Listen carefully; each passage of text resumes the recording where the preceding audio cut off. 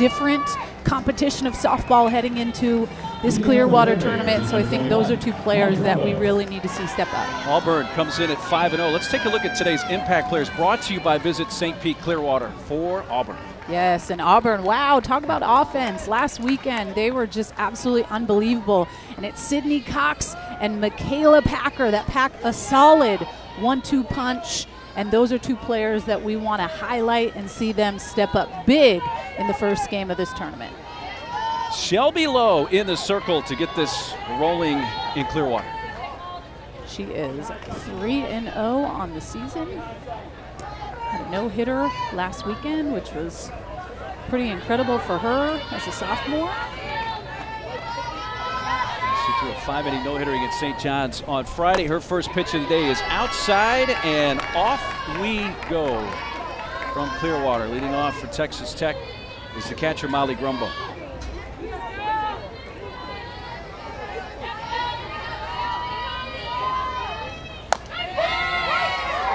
Strike call, according to our plate umpire, Lyndon Baptiste. There's four-person umpiring crew. You see the numbers on Molly, a senior, who was a transfer from Loyola Marymount. That is going to be a common theme for Texas Tech, as this staff, their head coach Sammy Ward, came from Loyola Marymount. Shelby Lowe. Last year in SEC play, Shelby Lowe had an ERA under 2, 1.74. That's out to shallow right. Bryant, the second baseman, gives way to the right fielder, Lindsey Garcia, and that's the way we get things going in Clearwater. Let's take a look at the lineup written up by second-year head coach Sammy Ward for the Red Raiders, who are wearing their scarlet and black. Rumbo up top. Abby Orrick, who we're going to see now, off to a great start. Really, this Texas Tech team comes in at 3-1 after playing 4 games down in Houston. First pitch swinging, and that ball's towards right center, and racing over Michaela Packer to her left makes the catch, and allowed out for out number 2. And this is just pitch missed a little bit over the heart of the plate. Good barrel on ball. Packer making a great play out there. You love that if you're low in the circle. You want to go out and have a quick inning and kind of bring some momentum into the dugout for the Tigers. 5 pitches to get 2 outs for Shelby Lowe, and she pours in a first pitch strike to the first baseman, Ellie Bailey.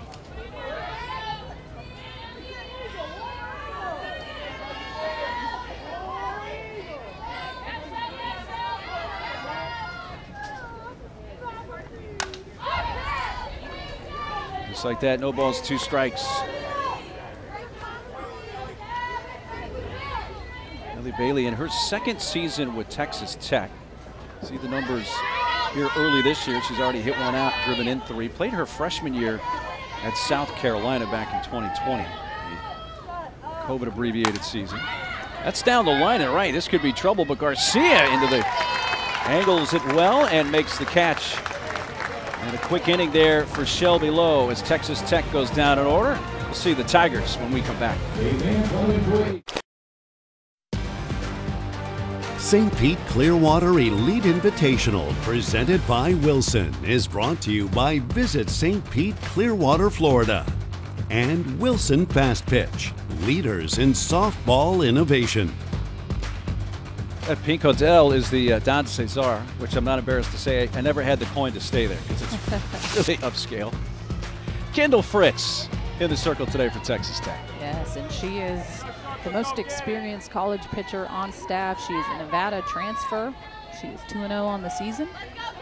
I love that she's getting the nod today, game 1 of this tournament. Kayla Packer leading off for Auburn.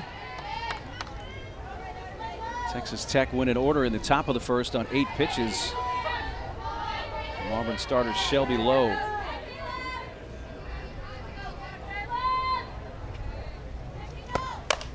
Packer gets jammed but pulls it foul. She's off to a really nice start. Has 5 hits in her first 11 at bats on the year. A couple of those have been home runs. The Chattanooga native.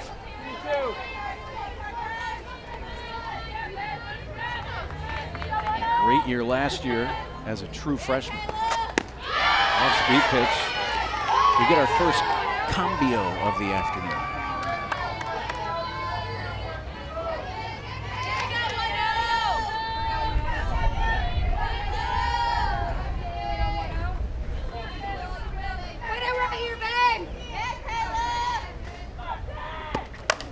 Came in on her again, tried to keep the hands in, but pulls it just foul. Home run distance, about 15, 20 feet foul of the left field pole. One thing I know about Kendall Fritz in the circle is she can whip that changeup in any count, and that's what makes her so dangerous, right? 0-2, 1-2 as a hitter, sometimes are the hardest counts. Can be unpredictable. Caught her looking. As Packer takes strike 3. 1 out. Now number 2, City Cox. Mickey Dean, head coach for the Auburn Tigers. His lineup card, of course, has Packer at the top of the order. Sydney Cox batting in the 2-hole today. Good circles now, go get it. It is a 5-0 Auburn team. There is that lineup. We highlight down in the 9th spot, Carly McConaughey, who's really off to a hot start. 6 for 9. Slow roller off the bat at Cox. Barraza up with that. That throws her out. Ana Barraza playing short for the Red Raiders. Now number 13, Nelia Peralta. The 2 outs, base is empty. For the Tigers, here's their shortstop, Nelia Peralta.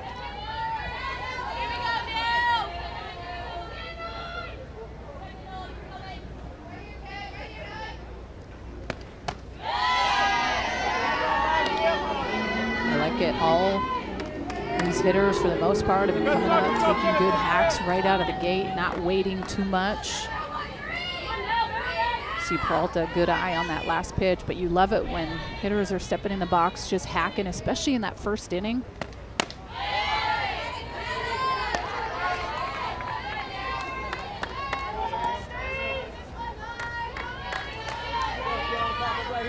Go get it.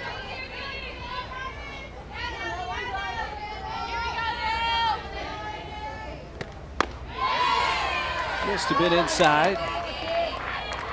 And Fritz has fallen behind. 3 balls, no strikes on the true freshman, Peralta.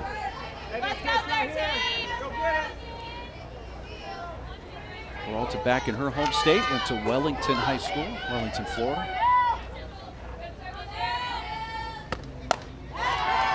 Four-pitch walk.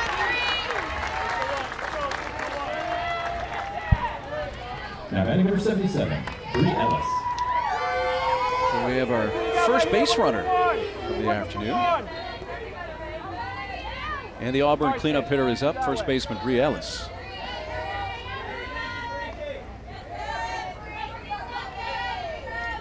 He is another of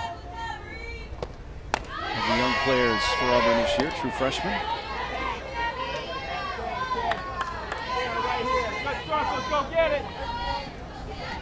Kendall Fritz, who pitched 3 years at Nevada, 2019 through last year. One of her best pitch combinations is that curveball and that rise ball, and you saw to Peralta that last at bat where she walked her and it was on those curveballs, but the fact that she can go up, has the ability to throw that change at any count, definitely a force to be reckoned with in the circle, and has some experience to show for it. Reaching out for that, Ellis hits it down the third base side near the line, and that is caught by the shortstop, Alana Barraza, who comes over by the tarp, able to stop herself after making a nice running catch. 2-out walk to Peralta, a base runner stranded. Nice to see the fans back in Clearwater. Welcome back to the St. Pete Clearwater Elite Invitational. 25th ranked Auburn taking on Texas Tech in what is the second overall game of 40 that are played here in a 4-day span. Is on an adjacent field, Tennessee and Notre Dame battling it out right now. Take a look at that freshman season recap for Shelby Lowe. Yeah, I thought she did such a good job last year, and only bringing that experience into season 2 as a sophomore. UCLA transfer Carson Armijo leading off the Texas Tech second.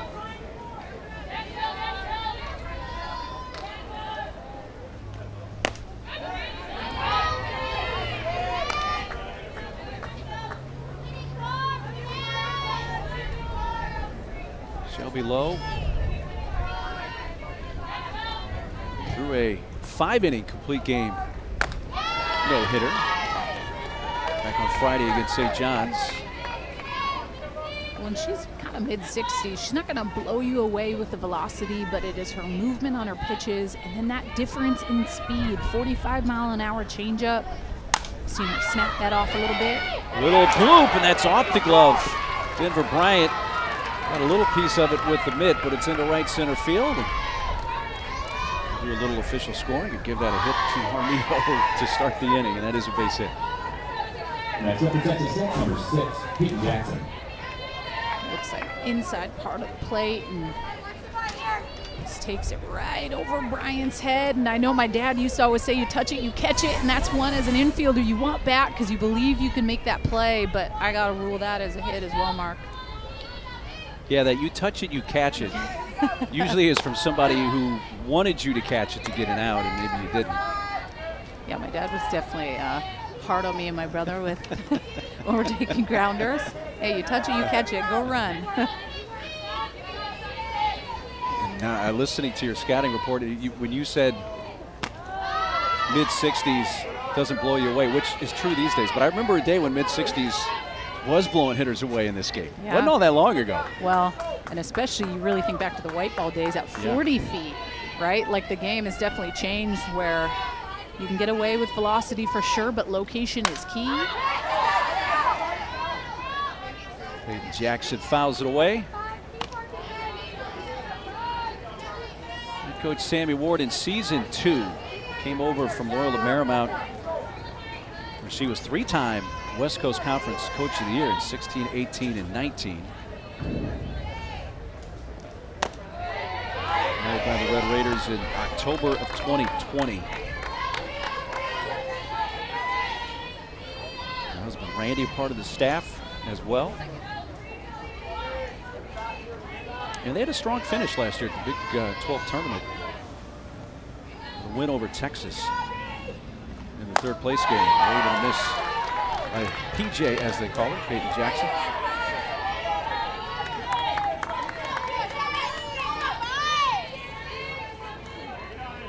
Peyton Jackson had a big hit in that win over Texas in the 3rd place game last year. Knocked in 3 in that 5-1 win.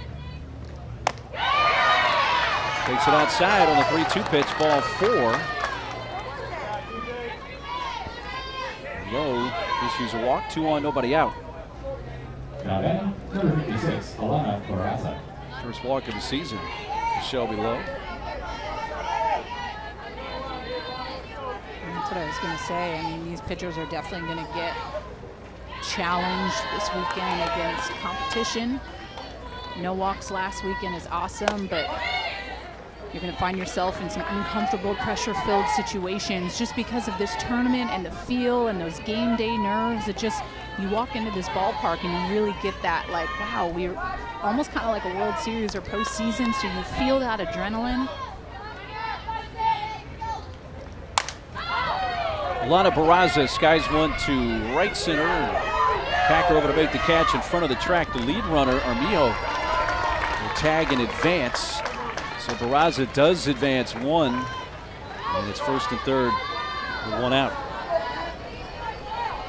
Now batting, second baseman, Ariana Villa. There was that win over Texas in the 3rd place game. Finished 6th in the Big 12. Let's go, Shelby! Certainly for Coach Ward, just season 2, a work in progress. They did get their first win against a ranked opponent in that Texas win. The first time in a couple of years. It's a program that's been to 6 NCAA tournaments. The most recent was in 2019. And they went to Baton Rouge. Well, let's see. Armijo is going to tag up. Here's the catch made by Packer in center. The throw is going to go to second base. It kicks away. And advancing from 1st to 2nd is Jackson. It's a sac fly RBI for Ariana Villa. Armijo scores, and it's 1-0 Texas Tech.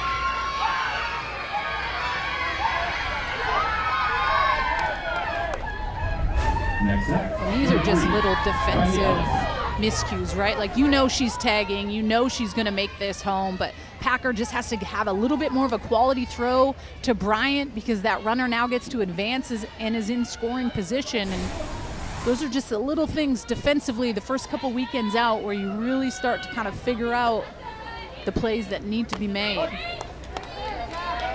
scoring that play, but I assume at some point we will see an error assessed to Packer on that throw because Jackson was not going to be able to advance attack from first to second without the throw getting away. Here's Riley Ellen, who was the DP today for the Red Raiders. Fouled that off her foot and rolled up the third base line, but foul ball.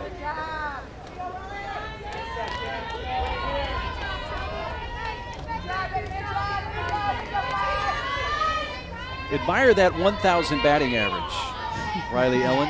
She is 1 for 1. She does have a walk, so she has a couple of plate appearances. They don't stay around for long. Case in point. Strikeout ends the inning. Tech does get a run on the sac fly for Villa, so it's the Red Raiders that draw first blood in Clearwater. The 5, 6, and 7 hitters come up for 25th ranked Auburn in the home half of the second from the St. Pete Clearwater Elite Invitational, presented by Wilson. His head coach Mickey Dean, who had 5 terrific seasons as the head coach at James Madison from 2013 to 2017, now in season 5 on the Plains, Auburn, Alabama. Get 2. Good start, let's go get it. Team last year tied for 11th with Georgia in the SEC out of the 13 teams. Into the regional in Tallahassee, where they were beaten by UCF and Kennesaw State. Here's Aubrey Lisenby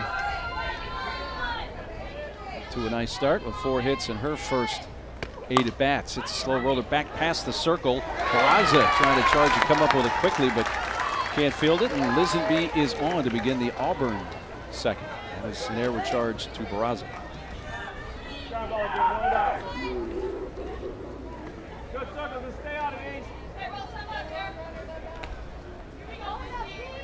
Look at last year for the Tigers. Made their 7th straight NCAA regional. It's a program that's made 16 tournaments in their history, including the last 7 in a row. A couple of Women's College World Series back in 15 and 16. Lost to Oklahoma in the 2016 final in Oklahoma City.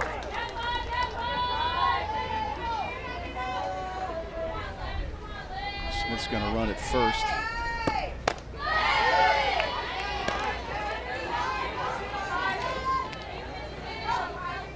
Top hand. Be out of here. Good circles. Go get it. Abby Smith, freshman, runs at first base for Lisenby, the catcher. The importance for Auburn here to come out in this inning to just find a way to score a run, knowing that Texas Tech scored last inning. Try to just play the basics of the game, right? You've got that runner on right now. Perfect situation to drop that bunt, advance the runner to scoring position. It's not always the bunt that needs to do that, but as a hitter, the mindset going in when you have a runner on first base with no out, especially knowing that Tech scored last inning, it's like, okay, my job as a hitter right now, especially with this 1-2 count, is I have to be a tough out and do everything in my power to try to advance that runner 60 feet. Nancy Garcia off to a good start with the bat, 5 for 12. Works out to a 4.17 average, 4 RBIs. She's in her 3rd year. Florida native from Coral Springs. Went to Coral Springs Charter where she won 5 Florida State titles in high school. Runner goes. That's hit in the air to deep center field. Blythe back at the fence and makes the catch back to the wall. Back to first. There's the pinch runner, Abby Smith. Allowed out there for the first out of the inning. Go stop ball. Go stop it. Now batting, number 22, Jesse Lane. I'll take a look at our women's basketball doubleheader tonight here on SEC Network. Leah Boston, #1 South Carolina, host Auburn at 7 Eastern, 6 Central, and then Texas A&M takes on Ole Miss at the Pavilion in Oxford. Both games right here on the SEC Network, as well as the ESPN app.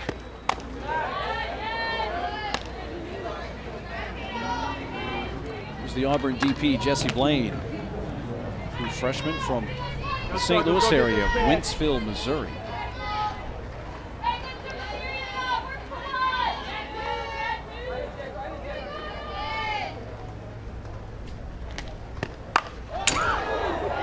Ran it on the hands. She turned on it hard but foul. Well, and those are the types of swings as a pitcher that you feel, right? Like just the way that Blaine turned on that inside part of the plate. Now for me as a pitcher, it just kind of, I would have the mentality of, all right, it's going to open up the outside part of the zone. Clearly she can get her hands inside the ball, quick hands. And Fritz does such a good job of being able to mix pitches, has that changeup, has that rise ball, as well as east-west with that curve and screw.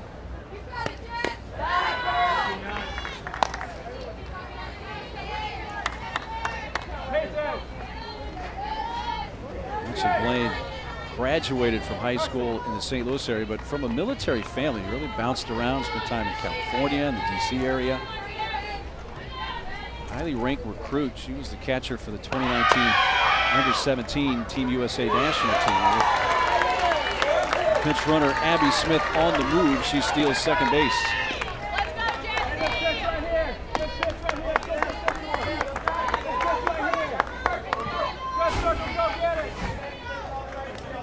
Very speedy Smith. Throw obviously by Grumbo, not on the money, so no chance to get Smith.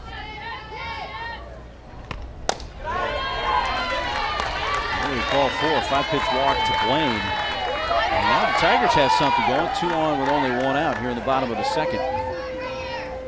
When you see the catcher Grumbo going out to talk to Fritz, and I like this, just to be able to kind of slow the game down a little bit, right? You got a couple ducks on the pond with 1 out, and really just want to focus as a pitcher and just executing one pitch at a time. And sometimes the game can speed up and you can feel it, your heart starts to pound a little bit more. But at the end of the day, you just have to work on quality spots and trusting that catcher behind the dish.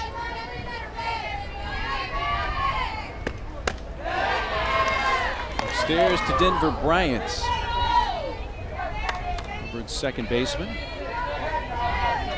Now in her sophomore year, playing in 24 games last year as a true freshman. That ball's up the middle and through for a base hit. Rounding third, Abby Smith will score. An RBI single for Denver Bryant, her 5th run batted in, and Auburn's come right back to tie the game in the bottom of the second.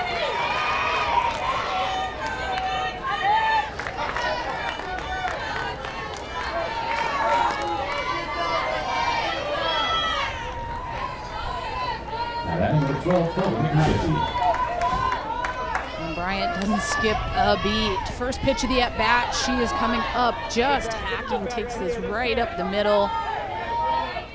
You have to love it when the bottom half of your lineup is stepping up. Carly McConaughey fouls the first one, and a sliding attempt by Peyton Jackson, the left fielder, in foul ground. Peraza, the shortstop, was also coming over, but it drops. Strike 1. Good circle. Dynamic play. Get back right here. Work for 1. Condashi batting in the 9 spot. Really kind of acts like another leadoff batter. She bunts this in the air. It's caught. Throw back to first. Gets by Villa. Ill-advised throw, and the lead runner Blaine to third. Now going to try to score as that ball's late getting to the plate, and she gets around the tag.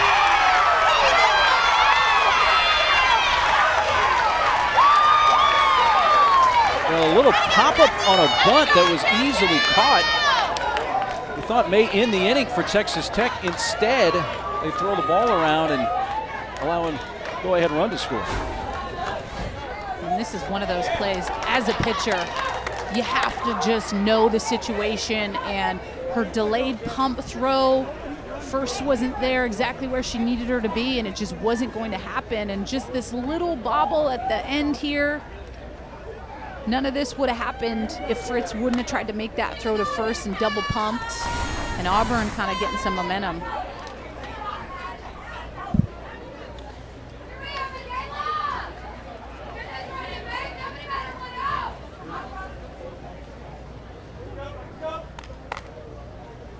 Welcome those of you that are catching some of our bonus coverage here.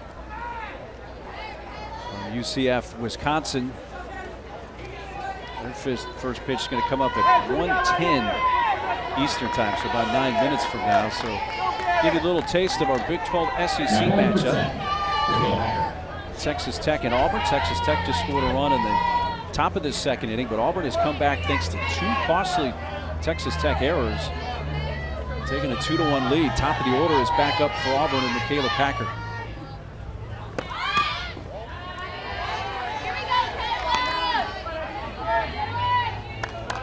An error started this inning.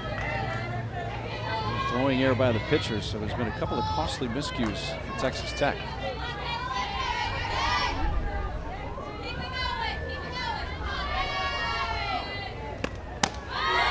Last weekend, Texas Tech had 4 errors on the weekend, and that's really where you start to kind of figure it out. Those first couple weekends out, just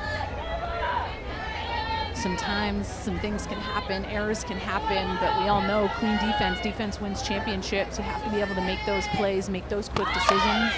Packer lays down a bunt, up with it. Orrick goes to first, and in time, nipping Packer to win the inning. But the Tigers get 2 runs on only 1 hit, and 2 errors cost Tech. Yeah, the St. Pete Clearwater Elite Invitational here at the Eddie C. Moore Complex, Clearwater, Florida. Leading off the innings, number 23, Peyton Blythe. A couple of unearned runs for Auburn in the bottom of the second, so we head to the top of the third. Texas Tech will have the 9-1 and 2 batters up. Leading off center fielder Peyton Blythe. Shelby Lowe there, a little frustrated with that last pitch. Her being a southpaw, that lefty-lefty matchup is a goodie. And she can spin that curveball going into the right-handed batter's box. And as a lefty, sometimes it's really challenging to face lefties because you just don't get to see them as much as right-handed pitchers. Blythe gets under it. It's a high fly to right center. Lindsey Garcia has that measured. 1 out in the top of the third. Next up, number 21, Molly Grumbo. So once through the order for Shelby Lowe, has allowed 1 run. Just 1 hit. 1 strikeout, 1 walk. First pitch swinging, and Molly Grumbo rips it past the third baseman Sydney Cox and into left. Grumbo with a 1-out base hit.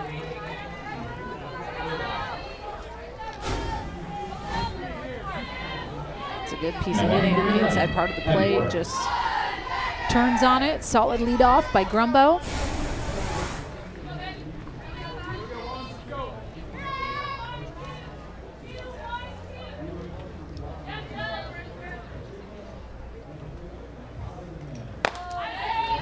Abby Orrick hit one sharply but lined out to center in her first at bat.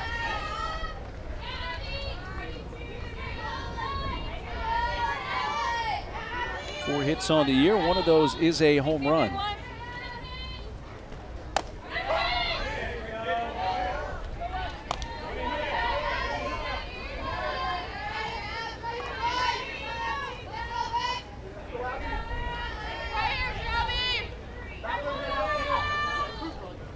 Grumbo at first. She's a catcher, but already has 3 stolen bases on the year.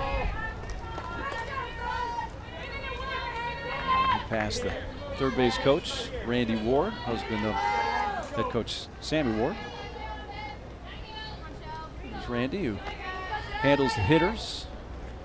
He's also on the staff at Loyola Marymount with wife Sammy.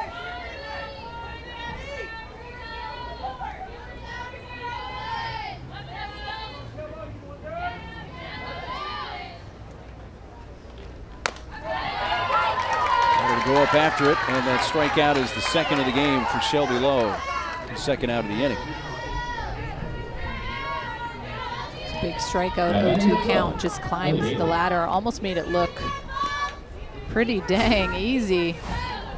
As a hitter sometimes too, the first couple weekends out, you're just starting to get a feel for what those pitches are looking like, how they're spinning, deciphering the difference between that rise spin, curve spin, ball down in the zone.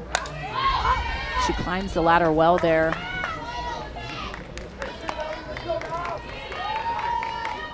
Ellie Bailey. Tried to ride her first time.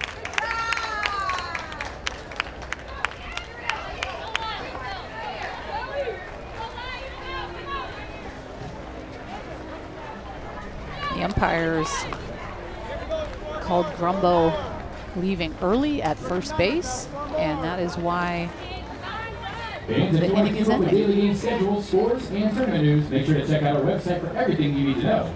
Also, you can share your photos from today's event on Facebook, Twitter, or Instagram using hashtag. So that takes us to the midpoint of the third, 2-1 Auburn. Home half of the third, Auburn leading Texas Tech 2-1, 2, 3, and 4 hitters up. And Sydney Cox leads off for the Tigers. And the top of the inning ending when Molly Grumbo left first base early before the ball left the hand of Shelby Lowe. So that was the third out of the inning.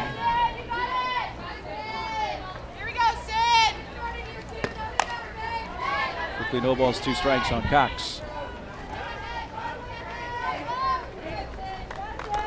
Couple back-to-back quality pitches, just jam job on the inside part of the corner, throwing that curveball, just letting it ride.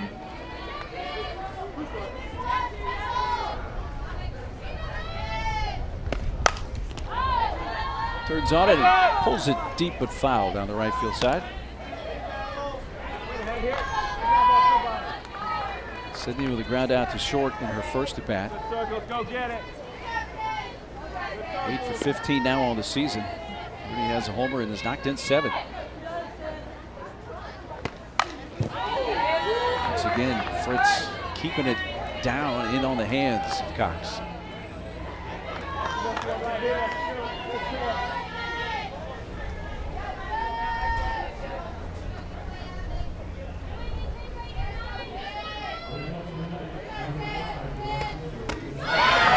She changes speeds, comes in again, but gets the strikeout.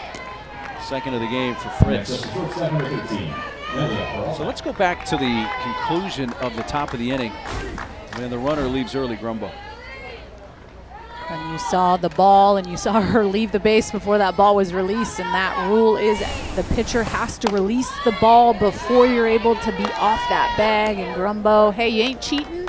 You ain't trying, they say, Mark, but sometimes the umpires get you. Yeah, first base umpire Dan Rogers, you could see him put out his left arm, so he had the call right there. And that's went into the top of the inning. Pitch a strike to Peralta.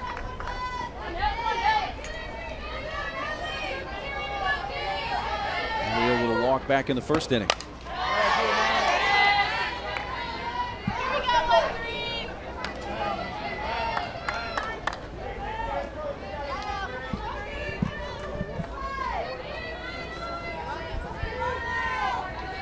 Freshman Nelia Peralta. There's the off-speed pitch again and a strikeout. 2 down.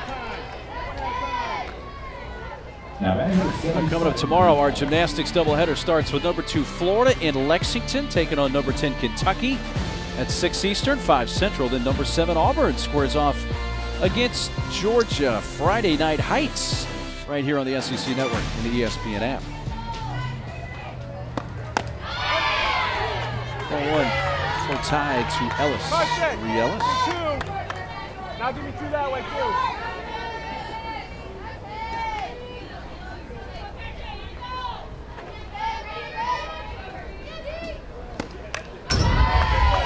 And if I'm an Auburn Tiger hitter, I'm looking at Cox's at-bat and Peralta.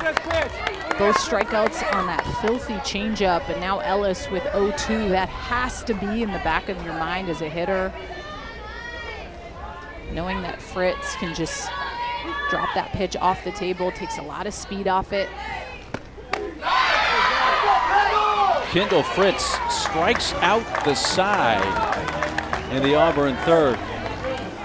When we come back to Clearwater, we'll have an opportunity to chat with the Texas Tech head coach, Sammy Ward.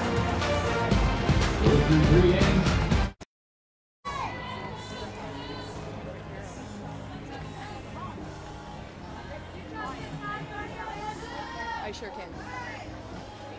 We welcome you back to Clearwater. Hey, Coach, we just got you all mic'd up. Head coach Sammy Ward at Texas Tech. Let me start. I'm not going to ignore the 3 strikeouts you just got defensively, but let me start with your hitting, what you've seen so far from your offense. I feel like we're doing a pretty good job of being on it right now. We just got to be disciplined to make sure that we're swinging at what we want, particularly the down pitch. Coach, 2 things. I wanted to know if your 2 sweet little daughters are here, and then second, I just wanted you to talk a little bit about Fritz. Obviously 2 unearned runs, but she seemed to settle in with the back-to-back-to-back Ks last inning. My daughters are not here. My mother flew into Texas from Oregon. She's watching my girls, so I'm sure she's watching this game right now as well. So hi, Mom. Hi, Riley. Hi, Haley. In terms of Fritz, she's a competitor. I mean, she's been such a great addition to us. You know, we just had a little talking here as a team before she went out, and it just fires her up, and she fires us up. So she did settle down, but she started out pretty well as well. Just a few miscues there on defense, but we'll be fine. We play real well behind her because she's got a great competitive presence for us. I always like it when moms can say hi to the kids back at home. Thanks, Sammy. Yeah, thank you so much. Appreciate the time.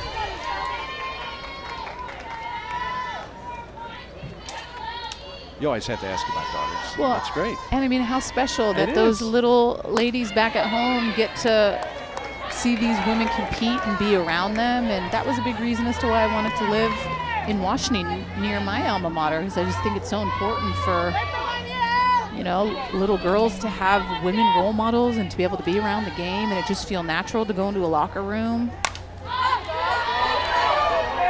Well, it's great that women athletics, not just softball, but women athletics in general, have taken giant steps forward over the last couple of decades, and hopefully continue to do so. Bailey leading off for Texas Tech. This is the top of the 4th. Tech scored a run in the top of the 2nd. Auburn got 2 unearned runs in the bottom of that same inning.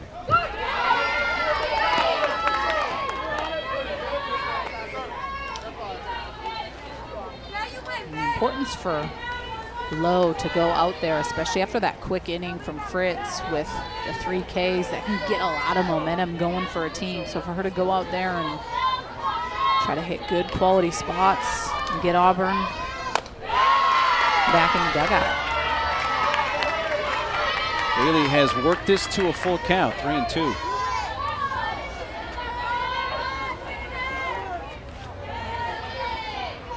Good pitch of the at-bat coming Shelby Lowe. And there will be a ninth.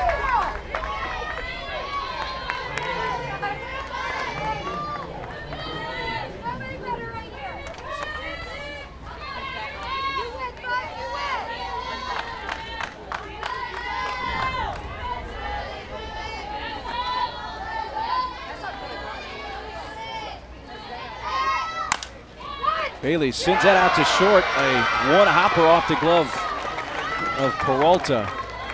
And Bailey is aboard.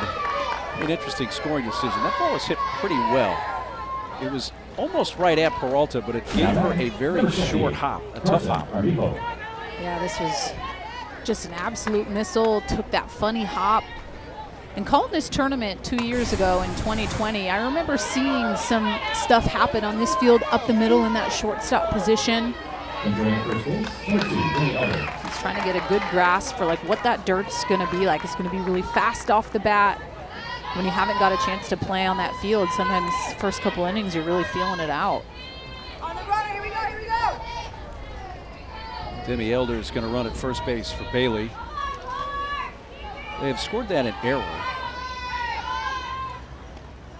And I know a lot of times when a ball is hit very close to a defender and they don't feel that they give an error. I'm not the official scorer, but I like to take into account how hard a ball was hit. And for me, that ball was hit hard enough it made it more difficult of a play. It made it non-routine. I would have given that a hit. That's a foul ball, dead ball. Well, I think if you were to ask Peralta at short, like, do you think you should have made that play? She's going to say, heck yes, all day, because, I mean, they're gamers. In those moments, they think I'm able to step up. And sometimes those rockets are hit and just not able to get to it. But that definitely was a liner. I think that she could have got it, but it could have went either way. I want my shortstop to feel that way all day. I know. And 5 times on Sunday. That's chopped towards second. Denver Bryant is going to take the out at first. Gave a look, but let the runner Elder was on the bases for Bailey. Got a good jump. She's down at second.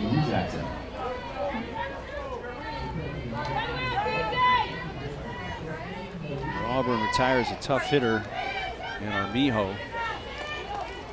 Here's the 5 spot. Peyton Jackson.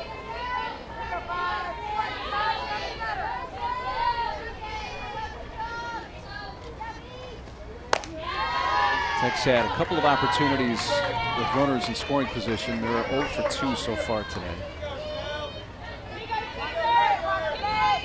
Peyton will walk in the second.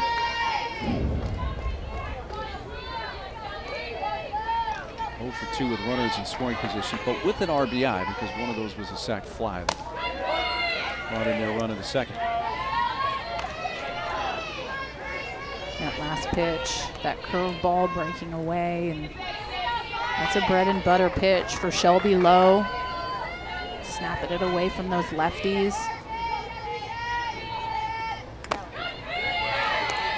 Just off the outside edge there. You can see her kind of shaking her head in frustration. And I feel you, sister, right? Like sometimes as pitchers, we work so hard on quality spots. We don't want to throw the ball over the heart of the plate or really any part of that white plate because hitting has gotten so good. But the best part about pitching is you have to endure those different types of scenarios and find ways to deal with it. And a lot of pitchers like to be that poker face, show no emotion. A lot of pitchers will show that emotion. And Shelby Lowe's a relatively young player still, a sophomore, and she's showing her emotions. You can definitely tell by her body language she's not happy with some calls on those pitches. Well, listen, yeah. The girl to your right here used to do that, and the sooner that I learned that you don't get the pitches, the more I learned I can't show up the umpire because I'm just not going to get that call. It's down the left field side. Okandashi comes in to make the catch. It's going to keep Elder at second, 2 outs. I think you developed what I would call the Danielle Laurie death stare. You didn't have to shake your head. You could just laser lock in and just kind of look at an umpire and get your message across. Okay, but I will say this, that communication with the catcher and to be able to say, like, I would take my frustration out on them in the dugout, not in a nasty way, but like, hey, is there any way you can keep trying to fight for me getting that pitch? Like, keep talking to that umpire behind the plate for me, because that communication between the catcher and the umpire is important. That runs in and hits Alana Barraza. So Tech now with 2 runners on with 2 outs here in the top of the 4th. I'm sure no catcher at any point when you asked them, hey, can you do a little bit more to help me with some calls? None of them said, nah, I've pretty much done everything I can. I mean, to me, they're the most selfless players on the field because they got to deal with us and manage the defense and call the pitches. Well, you got to have pitching to win in this sport. But for me, other than that, the most important player is catcher. Yeah.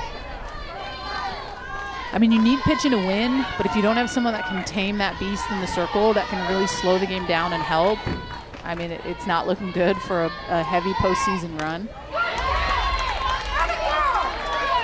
I mean, it gets overlooked all the time, catching, but if you don't have a good one, it's a glaring, obvious weakness. Yeah, especially like when I think of a lot of pressure that pitchers have felt and what I've felt over my career, like the biggest things that are able to calm me down calm me down besides a focal point at the park is just being able to lock eyes with my catcher and take a breath and know that it's a 2-against-1 mentality all the way.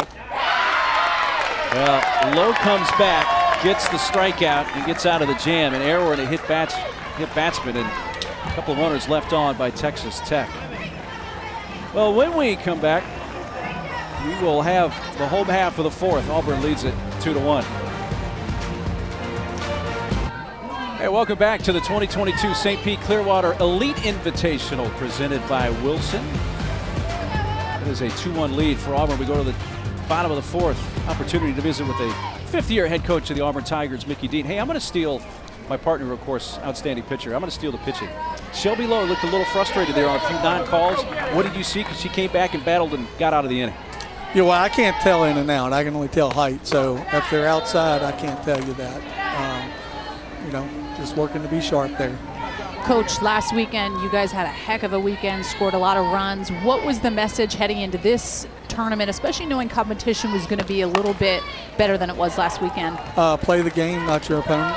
The game really doesn't change no matter who you're playing. It just sometimes gets a little faster, but play the game. We know what we're supposed to do as hitters and defense, so just play the game.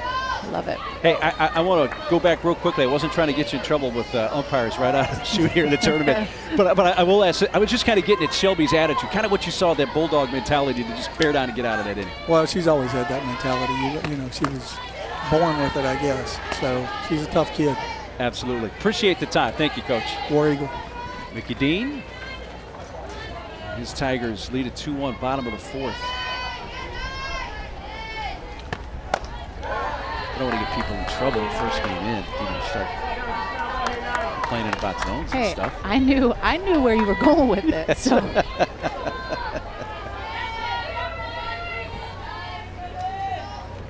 Tigers. Lindsey Garcia. Fly to center field her first time up. Hit it well. Run down by Peyton Blythe. Ripped foul on the third base side. Here we go, Lindsay. Let's go,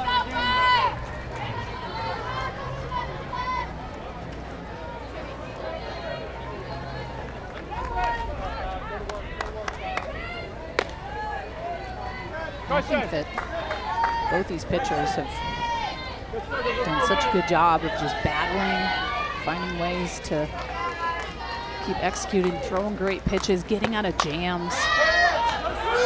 It looks like it is playable on the infield and in fair ground. The third baseman takes control as Abby Orrick makes the catch. We got a little bit of a breeze that's blowing from left to right. That may have pushed that somewhat towards the first base line as Orrick at third called it, made the catch on the first base side of the infield. You cannot complain about the weather, though.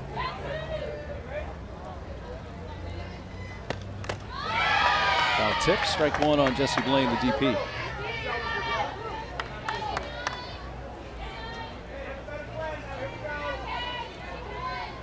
Blaine with a walk and a run scored in the 2-run Auburn's second inning. Right back near the screen, and it's going to get in amongst our spectators. Full house.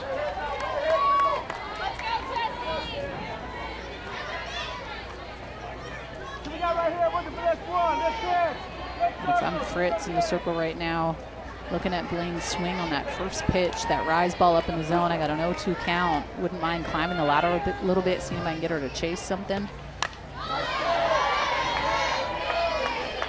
Stays no balls, 2 strikes. That's the thing sometimes, Mark. I feel like a lot of times coaches and pitching coaches call games so it can take the thinking out of it for the pitcher, which in my mind, we're the ones that see those swings. We see the hacks and how they look.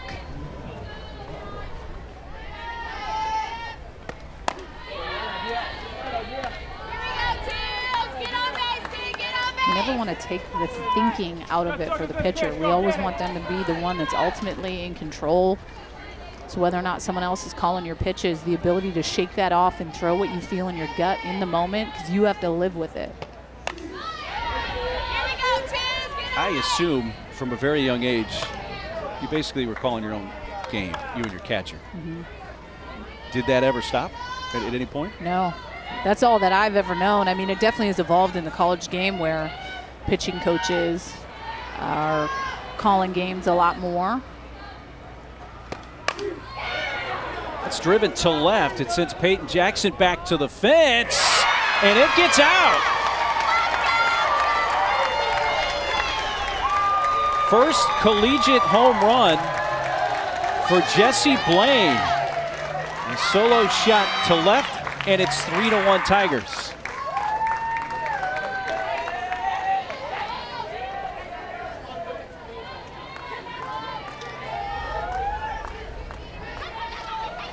Has to feel good if you're a freshman, huh? Your first home run of the season. Pretty special. Those are little memories you'll never forget what it feels like. Wow, this had a lot of hang time. The tone in your voice changed because you're like, oh, is it a pop-up? No, it has some time. And then that just snuck over Jackson in left field. Well, off the bat, it looked like she got under it just a hair. But it just kept on going to left. And Jesse Blaine, her first collegiate home run. Denver Bryant, a sophomore.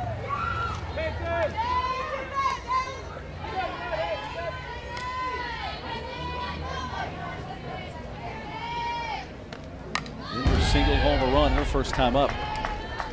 When Bryant's swagger, you just kind of feel it. And she grew up playing baseball and made that switch late in the game. And just kind of has that like aura and confidence. And I love it. My little girl plays baseball, and I think it was and is really cool to see those girls compete with the boys and then find that time to switch over, because it totally is possible to play baseball and switch over to softball. Foul tip into the mitt of Grumble. That is a strikeout, but Auburn adds on with Jesse Blaine's first collegiate home run, and after 4, it's 3-1 Tigers. Back in Clearwater, let's take a look at today's game track, brought to you by Wilson. We'll take a look at how this game has gone.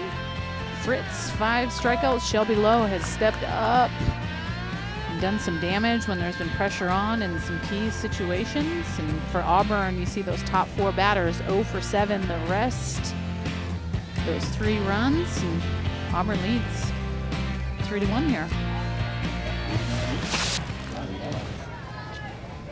Shelby Lowe going back to work. She will throw to a new catcher now as Aspen Godwin takes over behind the plate for Auburn. And Lowe pours in strike 1 to Riley Ellen, the DP for the Red Raiders.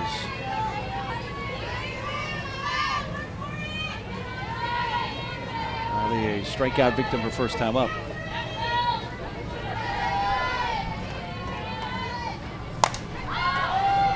Shoots this one in the air towards right center field, where Lindsey Garcia then had to back up late on that. Able to make the catch for the first out.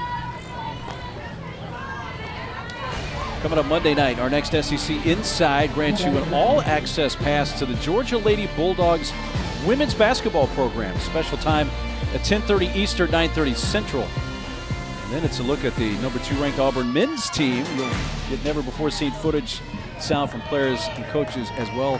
And that behind-the-scenes look only here on the SEC Network and on the hey, it's called the ESPN app, by the way. Yeah, I did took me a minute to spit that out. Peyton Blythe has flied to right, 0 for 1. Check swing. They're going to ask for an appeal.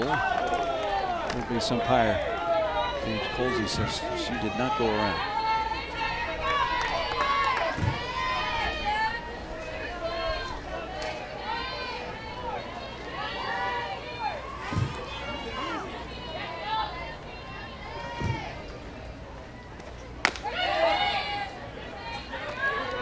Takes a strike. Lefty battle here.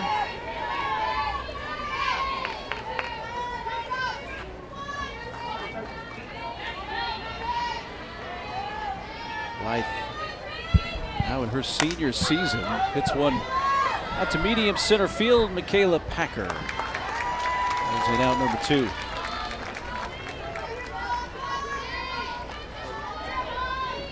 Takes us back to the top of the order for Texas Tech. The Red Raiders catcher Molly Grumbo. 2 quick outs for Shelby Lowe in the circle. We love that as a defense when your pitcher is able to try to get you in and out pretty quick.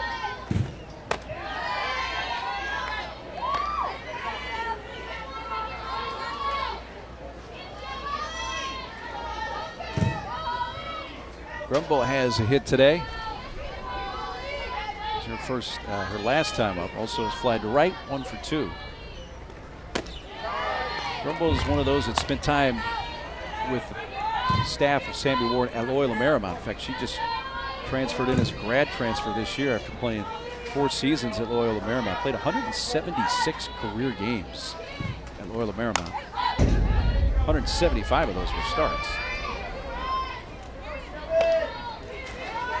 You've seen that happen at times quite a bit when a head coach moves to another program. I remember seeing it a lot with Trish Ford from Fresno State going to Arizona State, and you saw a lot of those women transferring over to want to play for that head coach. And can you blame them? Like, you think about this whole process, right? You're choosing this school, and on top of the list is like that connection with that coach, and they supposedly bring the best out of you, and you want to play under them, and that's why they have a lot of transfers from Loyola Marymount.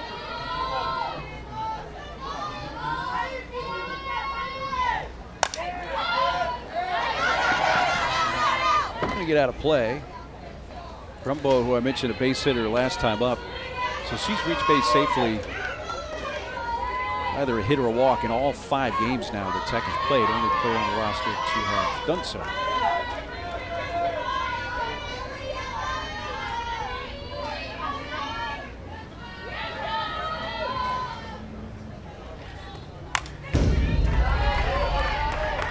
Part of Grumbo's game is what she does behind the plate. Last year started all 43 games for Loyola Marymount, and she threw out 11 of 24 runners attempting to steal, so just under 50%, which is an outstanding number for a catcher.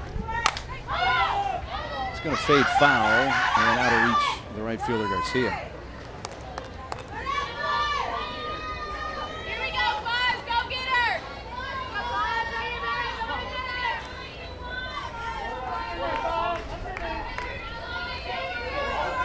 Is a Southern California native from La Palma, California, there in Orange County. He's going to see a 9th pitch in this at bat.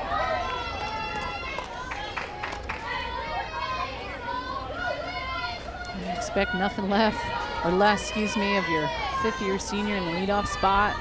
Just absolutely battling. 9th pitch of the AB. She has fouled off 6 straight pitches. And now you can make that 7.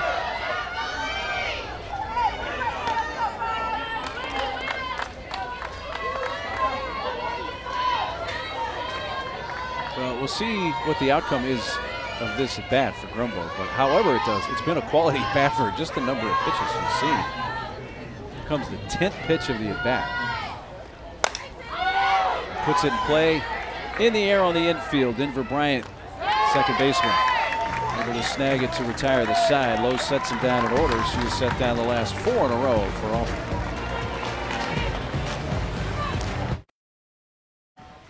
Hey, here's our women's basketball doubleheader tonight here on SEC Network. Aaliyah Boston, #1 South Carolina, host Auburn at 7 Eastern, 6 Central. And then Texas A&M takes on Ole Miss at the Pavilion in Oxford. Both games here on SEC Network and the ESPN app. That's not exactly War Eagle, but it's pretty close. I saw the talons in the beak.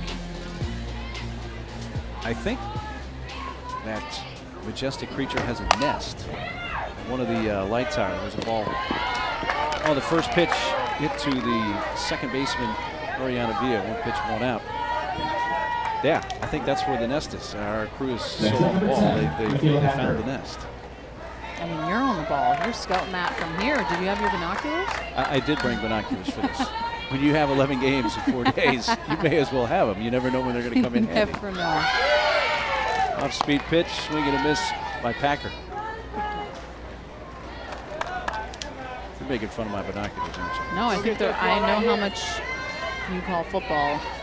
And being up in that booth, you can't see. They've got to get those numbers dialed in. Yeah, sometimes at football games, we're in a different area code at the top of the stadium. Those press boxes.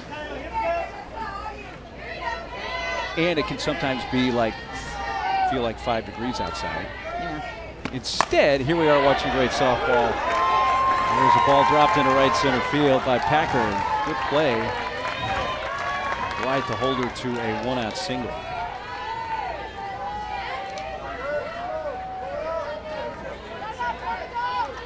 Now batting number 2, Sydney Cox. So you got great speed at first in Packer. Sydney Cox, the hitter. Rounded out and struck out today. Even with that, she's 8 for 16 on the season, hitting 500.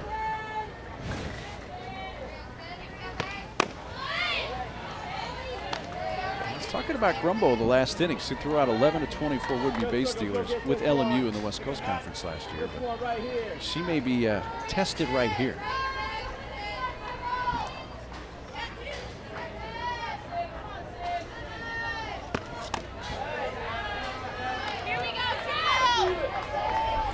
Packer last year led Auburn with 16 stolen bases. She was not caught. I'm surprised she didn't have more. So much speed in that leadoff spot.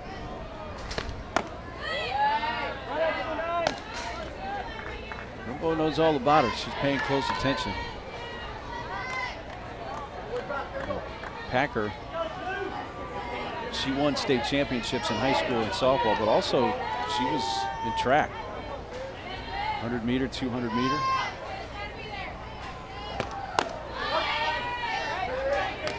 Strike call on the 3-0 pitch.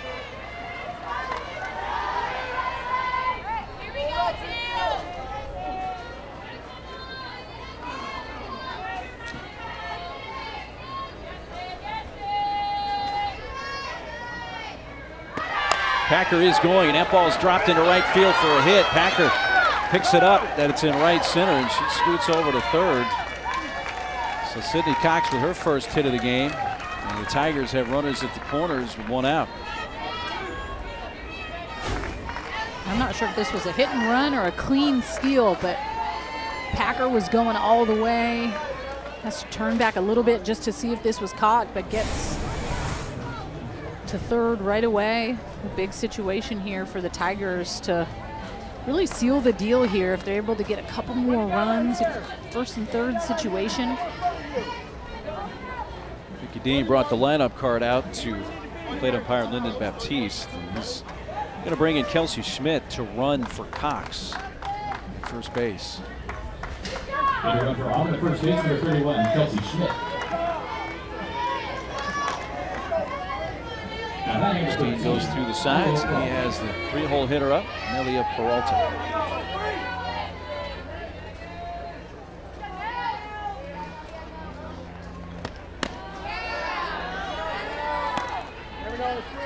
Infield defense for Tech.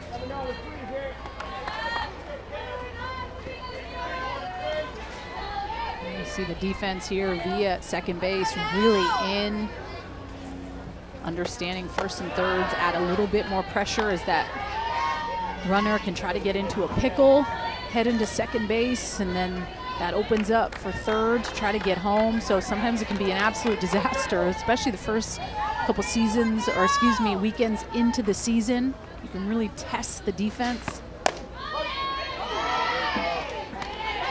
Texas Tech committed a couple of errors in the second inning that allowed Auburn's 2 runs to score. They're both unearned runs.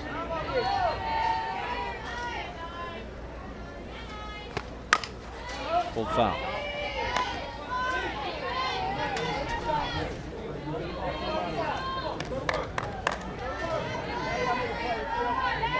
Peralta, a very highly ranked recruit out of Wellington High School here in Florida. Played in the It's basically the high school All-American game. He was the MVP of that game. It's that ball back up the middle and just out of reach of Villa. It scores Packer from third base. And Peralta with her 7th RBI of the year, and Auburn has opened up a 2-run lead. Mariana Villa at second base was very close to coming up with this ball. Peralta is towed up on that line.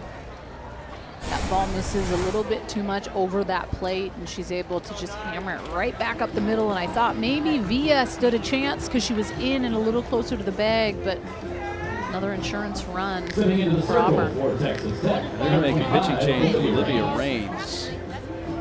So that is all for Kendall Fritz, who goes 4 1/3 innings. So with the Tech pitching change, we'll step aside for a quick timeout.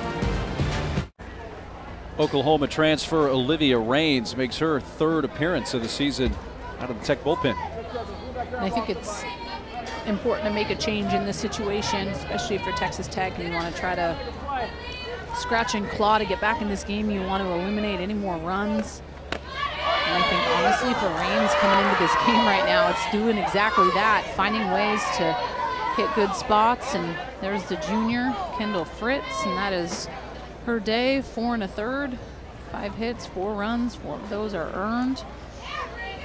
Found ways to get herself out of some jams, but some errors and things got a little out of hand earlier in the game.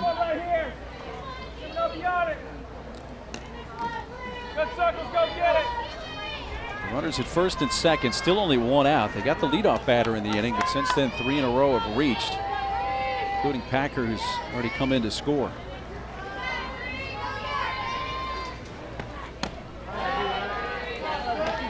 Ellis takes down low.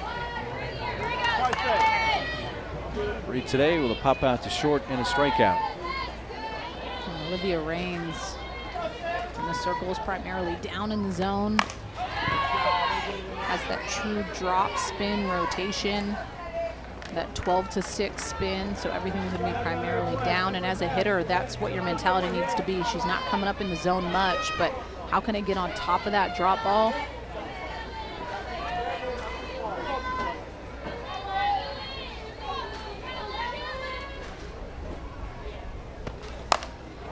High fly to left. This ball's hit deep, and it is out of here. A 3-run home run for Bree Ellis.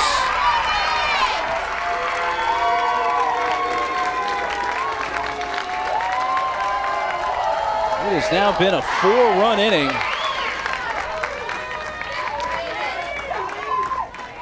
And on a 1-2 pitch, Ellis takes Raines over the left field fence.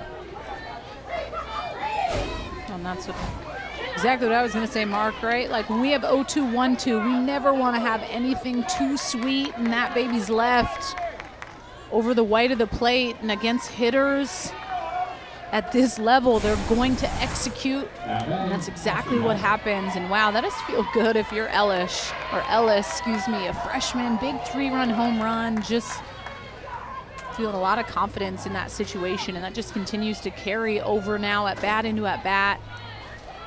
Pretty special moment. So now a 6-run lead for the Tigers. Base is clean with 1 out for Aubrey Lisenby. Actually, that is Godwin, who stayed in the game as catcher, took that spot in the batting order for the original starting catcher, Lisenby.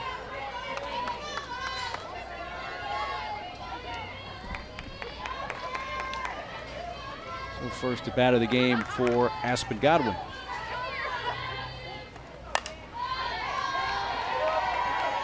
Aspen, who started most of the games last year behind the plate for the Tigers, 47 games, 43 starts. 1 home run this year, and Aspen led Auburn with 5 homers a year ago.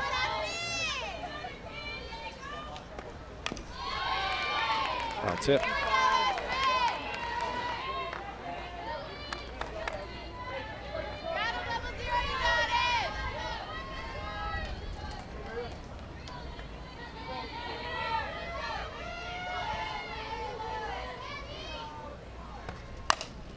Grounded foul outside of first. This is cool to see for this Auburn offense, right? Like 22 home runs in all of last year. And you already look at last weekend with them hitting 8 home runs and then adding another 2 today. It just kind of goes to show. And I know they really talked about the work that they've done in the weight room, just kind of help continue to build that power and bridge that gap. And it's come to show the last 2 weekends with 10 home runs compared to 22 that they had all of last year. Well, you think back to the teams for Auburn. There's strike 3 for the second out. First, let me remind you that Monday night, 7 Eastern, 6 Central, here on the SEC Network and the ESPN app, we have a 3.5-hour recap of this year's men's and women's swimming and diving championships. Florida Gators have won the last 9 titles on the men's side, while the Kentucky Wildcats, the defending champs, on the women's side.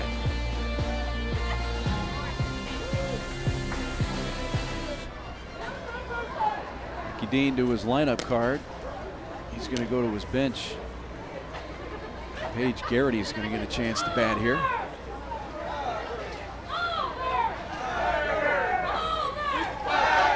Let's get back to the thought about Auburn. You know, the years when they were going to Omaha, they had 3 consecutive super regional appearances, went to 2 consecutive women's college World Series. I mean, those were teams that offensively had a lot of power.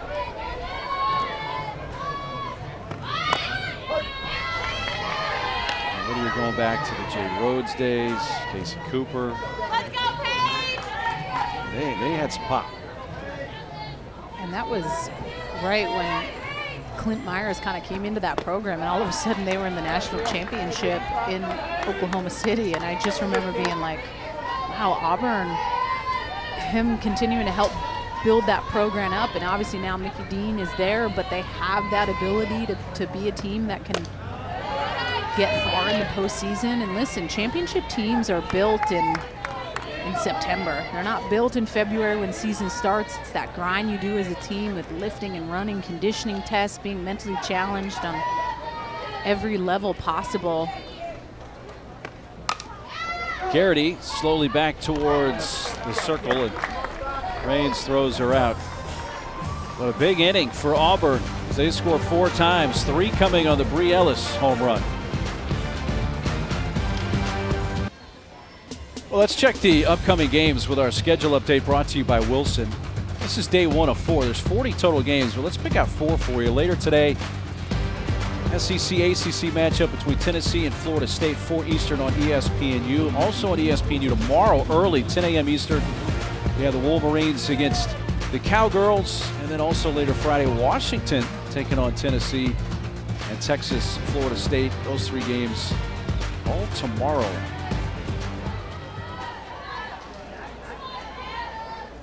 Maddie Pinta has come in to take over in the circle for Auburn.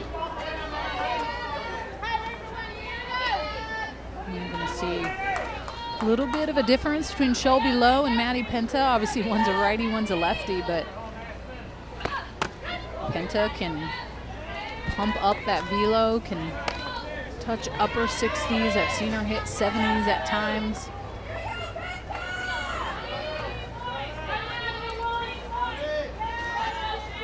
Two, 3, and 4 hitters for Tech. Abby Orrick is leading it off. Trying to catch up to 68 miles per hour.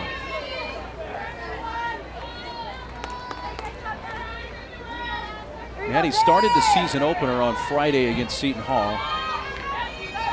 Went 7, gave up 2 earned runs, 4 hits, a complete game win. Walked 1, struck out 16 through 112 pitches in the season opener for Auburn.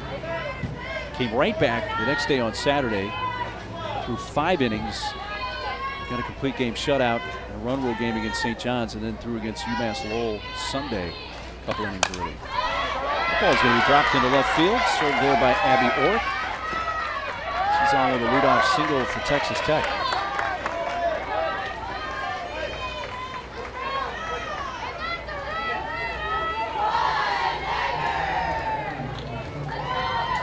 Number 12, Elgate. Pinta has come on. Leaded by a leadoff hit by Oric, and now will face Ellie Bailey.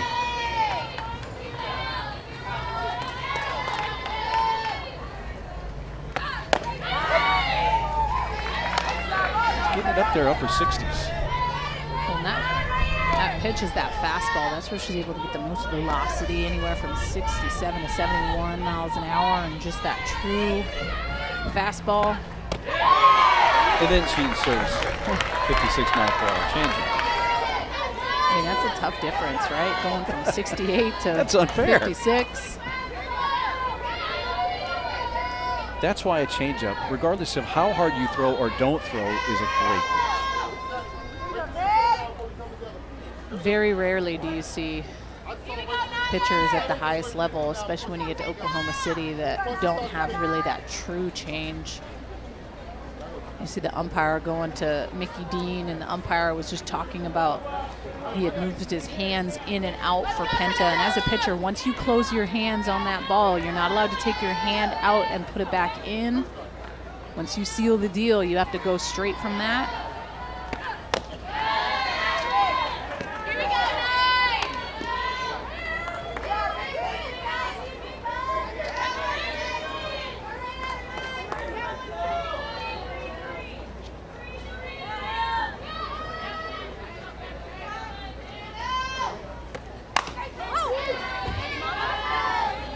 Still a ball and 2 strikes on Ellie Bailey.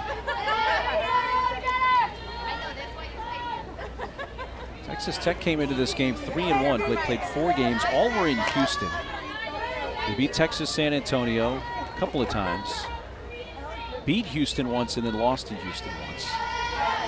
Came in at 3-1. On the third base side, behind the bag, the shortstop wants it in full territory. Mario Peralta is the first out.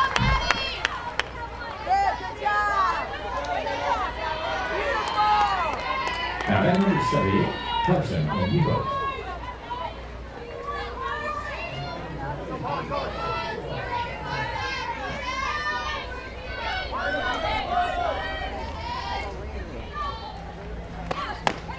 Look at a miss for Carson O'Neill. Auburn trying to start the season 6-0. They hosted a tournament at their place, beat Seton Hall a couple of times, beat St. John's twice, beat UMass Lowell. 4 of 5 of those games were a run rule of 5 innings. That's in the dirt. And allows Work to scoot down to second.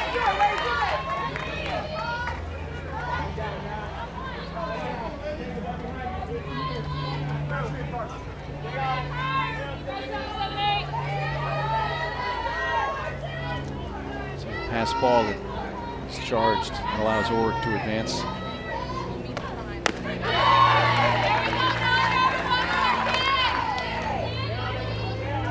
That change for Penta really is a good pitch. She's getting these Texas Tech hitters to just take crazy hacks.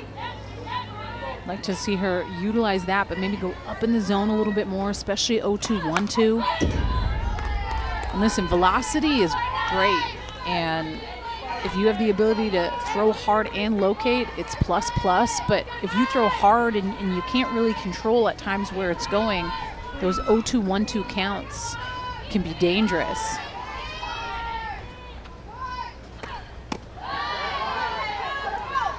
I just love how much her body, like she can really fool those hitters with that difference in speed. You're not able to detect much from her body, doesn't slow it down much.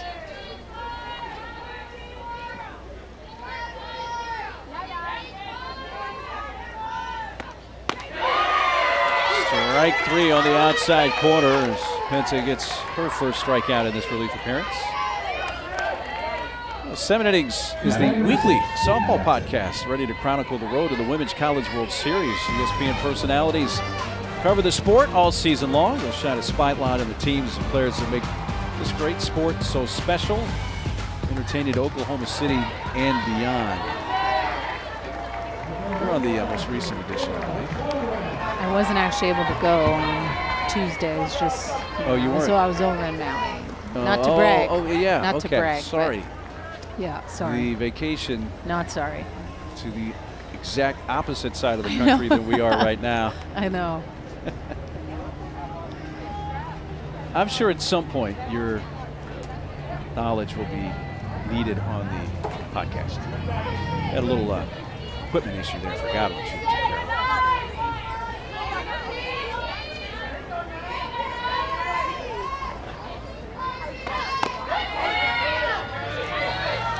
Peyton Jackson.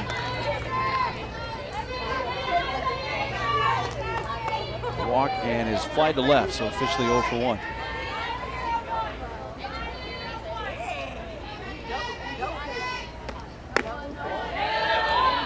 Those of you Texas Tech fans,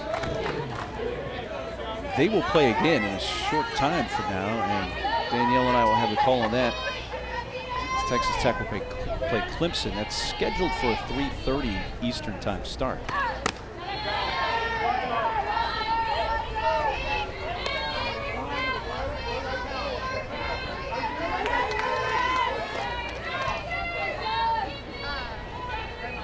Right now it's a 6-run lead for Auburn.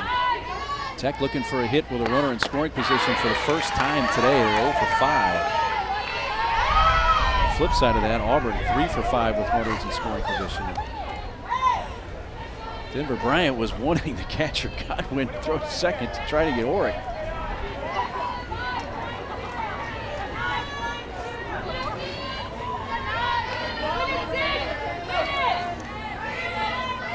The passion comes out even with a 6-run lead late in the game. There's strike 3 on the outside corner. Oric is stranded at second. It is a 6-run lead. Welcome back to the 2022 St. Pete Clearwater Elite Invitational presented by Wilson. Looking at Field 9 of the Eddie C. Moore Complex in Clearwater. Here's what is ahead later today to start out with Tennessee, which is the only team that's posted a win so far. They beat Notre Dame 11-3 earlier. They'll take on Florida State, and tomorrow you got Michigan, Oklahoma State, and then your alma mater, Washington. You get a chance to see Heather Tarr's team. Well, here is Maddie Keel. She's one of 3 freshmen on the staff for Texas Tech, and she makes her collegiate debut. And I like this little change. I mean, why not? When the score is 7-1, just kind of get some experience for those pitchers out there. Fly ball out to center. It's into the glove of Peyton Blythe. I mean, the Texas Tech has a lot of depth as far as pitchers. I mean, they have 6 pitchers that they can go to, and I do believe that pitching plays a huge factor for sure, but it is very rarely do you just see a one-arm show these days. Like, you have to have a solid 2 pitchers that can get you there, that can allow a pitcher to get a little bit of rest. And I'm wondering this year if we see a little bit more teams at times pitch by committee a little bit. Just offensively, we know some teams can really swing it, and it's hard to face an offense 3 to 4 times through a lineup. A flare out towards shallow right. The shortstop going out. Bryant, that's off her glove. And into third base. Went off Villa's glove. And just like that, standing at third is Denver Bryant. Hey, that's too far for her. Call her up. Go get it. We got 1 out. Go get this one. Go get this one. Tough chance. We'll see how they score that out right field as Villa was able to get him in on it. Mickey Dean has brought the lineup card out once again. I mean, that's right field's ball all day. Armijo needs to make a call, especially with her running in, right? Like, I still think she would have been able to run in a little bit more and make that play. It's hard for Villa, who's going backwards with the side angle. If you're an outfielder and you believe that you have the speed to get you to that ball, your eyes are on it all the way. Would have been a heck of a grab by Villa, but I think that's right fielder's ball. Does go as a triple for Denver Bryant. Her 2nd triple of the season. Pinch hitter here. Riley McNeamer. circles, go get it. Go get this one right here. Freshman out of Galena High School in Galena, Kansas. Batting in Kondishi's spot.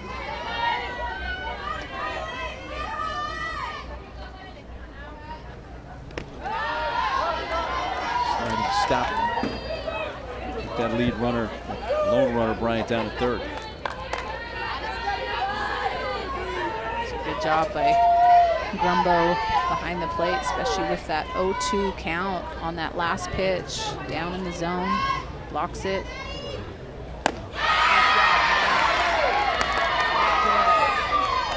Reigns gets the strikeout, 2 gone. Now batting number 10, Michaela Packer. Should say Keel gets the strikeout.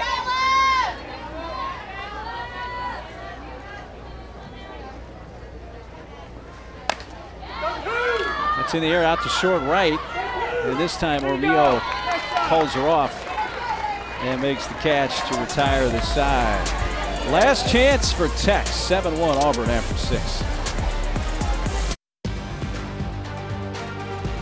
St. Pete Clearwater Elite Invitational, presented by Wilson, is brought to you by Visit St. Pete Clearwater, Florida, and Wilson Fast Pitch, leaders in softball innovation. I will admit I spent some time on St. Pete Beach yesterday. It's delightful, always fun to go over to the beach. We are happy to be here at the St. Pete Clearwater Elite Invitational presented by Wilson. Last chance for Texas Tech. They bat in the top of the 7th. 7-1 Auburn, 7 unanswered runs for the Tigers after Tech scored the game's first run in the top of the 2nd. A blow for Auburn. Jesse Blaine home run and a 3-run home run from Bree Ellis. There's Alana Barraza leading off. It's the 6, 7, and 8 part of the order. Facing Maddie Pinta, who's into her 2nd inning of relief. That shot out to right, and right there's Paige Garrity. Line out, 1 out.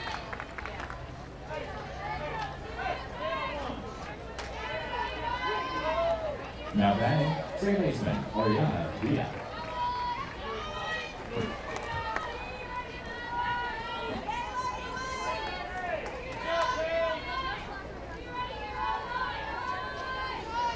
Mentioned Texas Tech going to be taking on Clemson next.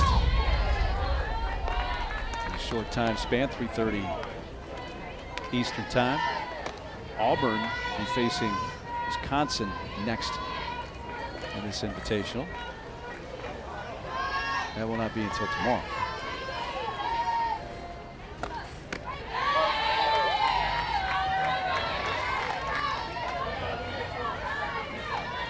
Diaz knocked in the only run for Tech. That was a sac fly back in the 2nd.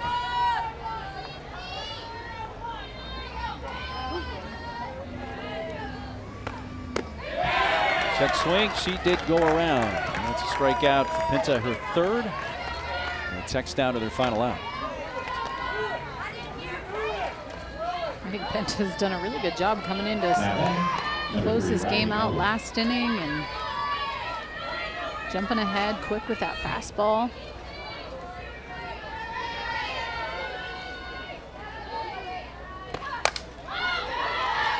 The Ellen fouls it back and well out of play.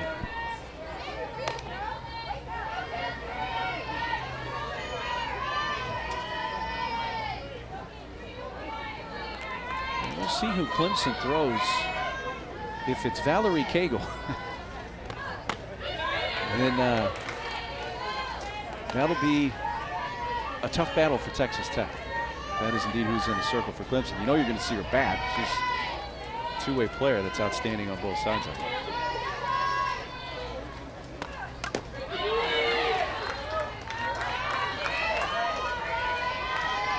At least they are seeing someone that is throwing in the upper 60s with Penta, which is very similar to Valerie Cagle with Clemson, who can throw high 60s as well.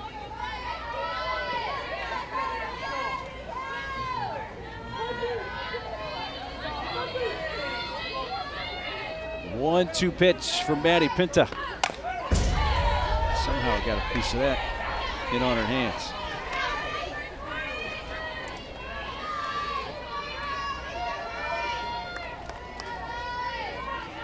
1-2 count. If I'm Ellen, I'm thinking change.